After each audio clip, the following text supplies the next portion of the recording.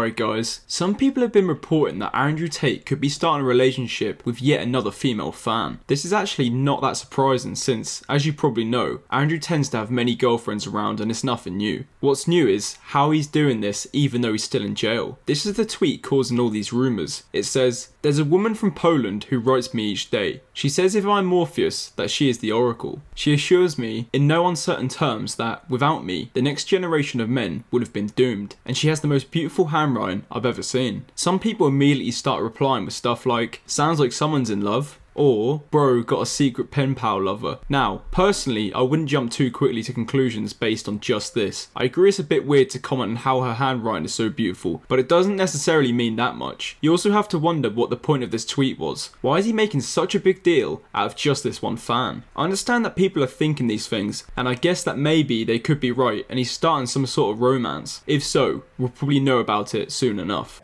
If you could have a woman at home who loved you and adored you and was loyal to you and wanted to have a family with you, but you could also have one other chick on the side without problems, would you do it? Because I think every single man alive, if they were truly honest to their biological programming, would say, I want more than one female. I mean, so far, all we know is that they're exchanging letters, which is normal, since the authorities didn't let him accept nearly any visits in prison, so she wouldn't be able to visit him anyway. As always, tell us your thoughts in the comments down below, and please leave a like and subscribe with notifications turned on.